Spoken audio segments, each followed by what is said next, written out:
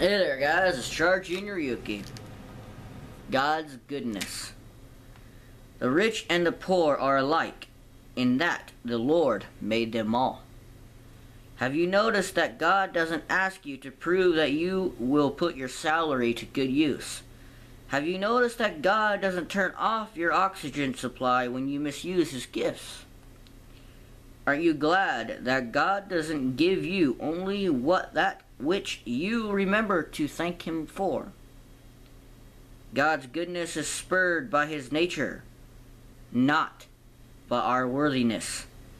Someone asked an associate of mine, "What biblical precedent do we have to help the poor have no desire to become Christians?"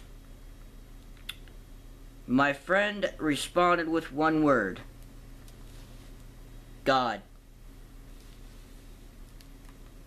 God does it daily for millions of people. I am Charjr Ryuki. Twitter link will be down below along with fan mail. I will see you guys next time. Peace.